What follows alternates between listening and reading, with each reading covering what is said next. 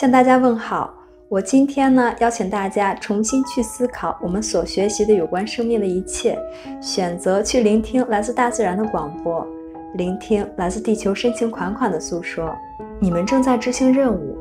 那就是你们同意要做的事情，活出自己的本质。当你游历于认识自己的旅途之中时，你将会从很多固定的范式中突破出来。这些范式呢，就像是竖立在你身边的障碍和围栏，你之前并没有意识到它们的存在。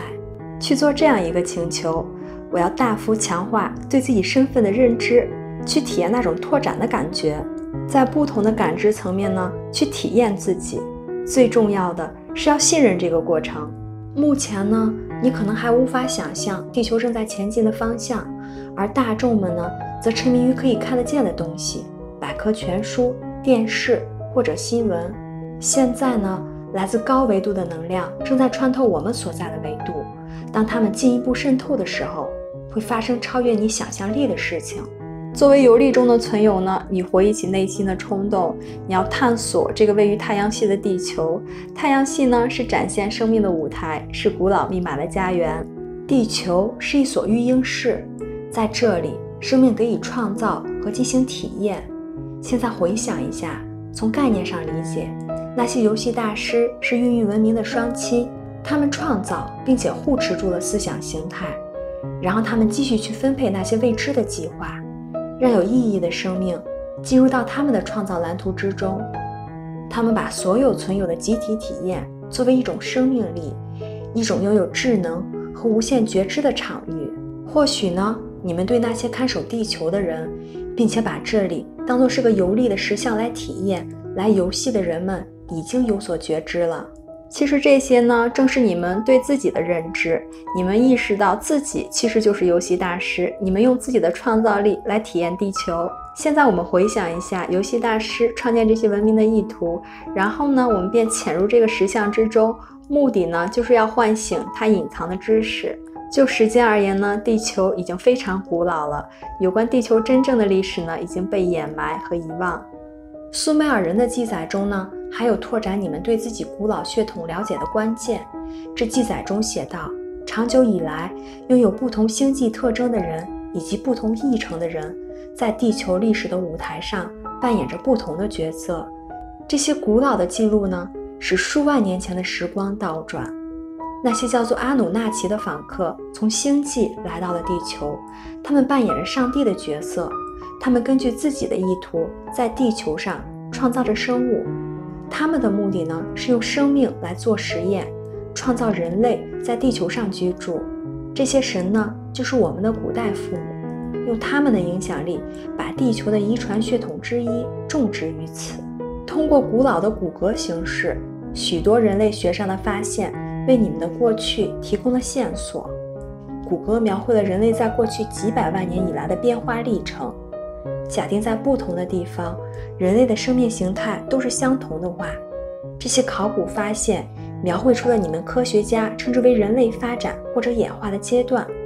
事实上呢，众神利用这个生物库所储藏的遗传基因素材去做了各种各样的实验，而在这个特殊存在领域的一个主要特征就是呢，对各种可能性的探索。对你们而言，最重要的事情就是要把众神理解成父母。你们要去探索你们跟众神之间的星际关系，最重要的呢，是要识别出这些星际能量。苏美尔文明呢，是大多数专家公认的文明摇篮，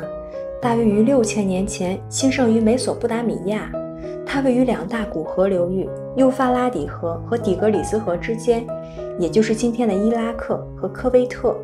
这个文明呢，在上个世纪被发现。这个曾经繁盛的地方，在20世纪的末期变成了政治上的烫手山芋，战火不断，权力和对生命的价值滥用持续发生着。苏美尔文明呢，就是在星际使者的指引下建立起来的。他们那个时候呢，还在做实验，目的呢，就是要理解地球上的生命力能用来做些什么。爬行族呢，卯宿星人亲昵地称呼他们为西西，是我们古老脉系的重要组成部分。他们呢，是一群威严的、优雅的，而且非常有智慧的集体意识体。他们呢，具有把很多事物整合在一起的能力。这些爬行动物呢，对于你们而言很重要。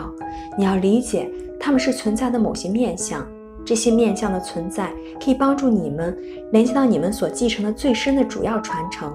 联系到你们的过去。我们呢是在生命之轮当中不断进化的存有，生命之轮呢在不断向我们展开有关数字12的故事。为了进一步深入的了解自己的这些面向，了解我们的家园、根源和基因是首要之务。要理解爬行族的能量是创造之神，他们是协助原始计划者设计生物库的生物学遗传大师。他们呢是非常古老的种族，可以用非常先进的方式来制造有感知的生命形式。他们是地球上人类设计的主要发起者，他们呢是从远古的智慧种族那里学习到这些知识和技能。身为遗传学大师，西西知道自己要做什么。西西呢是专精基因组织和改造的行家，他们在遗传基因上操控生命的能力远远凌驾许多卓越的存有。所以呢，在庞大的芸芸众生群体之中，爬行族以他们的创造力而著称，而且负责生命形式的基因结构组装。你的细胞之中呢，掩埋了很多回忆，可是你并不能明确地知道那些回忆是什么。这个时候，你要去感受自己的身体，感受自己的脊柱、自己的脉轮，还有自己的12股 DNA， 宛如一株向上生长的生命之树。在生命之树的根部栖息着一条灵蛇，就像主承轴一样，把你和地球连接起来。想象力呢，会帮助你们连接到你们爬行族的祖先，这样呢，你们就可以用中立的态度来看待这一切，也不会去给任何事物贴标签。观想这股灵蛇的能量爬升到你们的生命之树上，沿着你们的身体上升，给你们的身体充能。身为爬行家族的成员呢，蛇的意象会触发你的细胞记忆，你会想起来那些创造你的真正的神，你会记起来你们呢是从灵蛇衍生出来的，而灵蛇呢赋予你最终的生命力。有的时候呢，我们神话中称之为龙的古老爬虫族也会囤积水晶，水晶呢是资讯的发送器，也是接收器。许多最高等的文明是由爬虫族的能量来锚定的。爬虫族的能量可以接入到人类的进化蓝图，并把人类的蓝图从另一个体系带到这个体系。爬行族呢，是通过带来的大量水晶的能量来完成这一切的。他们囤积水晶，并把水晶保存在洞穴之中，用于地下基地的运作。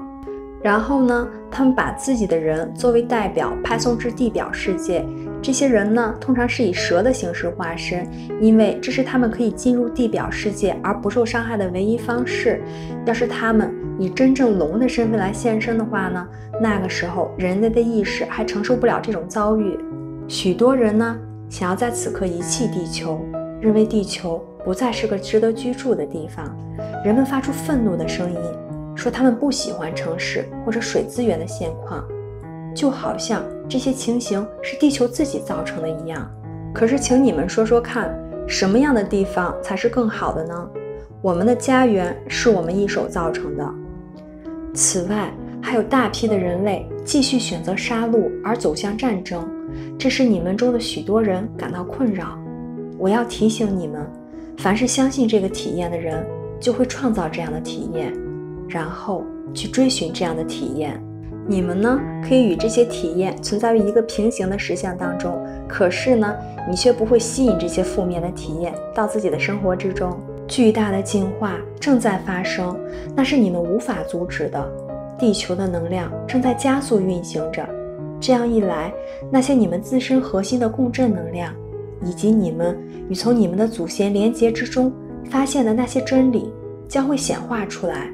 看上去呢，这似乎是一个受创的时期，因为看上去那些代表家族和文明的旧系统正在分崩离析，那些不再有效的系统呢，确实在瓦解，而你们呢，都会被推向自己生命的本质，去发现那些有效而且尊重地球的方式。如果我们连自己的家园都保不住的话，那我们确实不配拥有它。地球是一颗无价之宝，很多存有都认为我们是让这颗珠宝发光的不可或缺的部分，但是呢，我们自己意会错了生命的目的。我们极力提升自我的地位，却不尊重我们探索生命的舞台。集体意识中尽是冲突，不知今日何者才是首要之务。在接下来的几年，许多人将失去或者放弃他们的家园，从而让你们彼此更加接近。这样一来，你们才有可能体验人类原本就是一个大家族。或许你们要经历过重重的挑战，才能团结起来。你们还将了解那些你们家族以外的群体，那些其他的生命形式正在等待着多维度开启时被整合，而这些将展示给我们无止境的创造力和多姿多彩的实相。地球需要你们，就像你们需要成千上万株的细菌住在你们的身体中运作，而不需要你的意识指导一样。一株孤立的微生物可能会对身体产生剧毒，然而聚集在一起，它们就知道该怎么做。它们不会毒害你们，它们什么都吃，这样呢，你才不会死去。如果你们体内没有微生物，你们所吃的食物就无法消化。你们容许这些所谓的有毒存有居住在你们的身体之中。事实上呢，我们如果没有它们，不能存活。同样的，地球如果没有我们和其他生命形态的话，地球也不能存活。让我们想象一下，地球恢复了它无可比拟的美丽，庄严的树木似乎向蔚蓝的天空施展了枝干，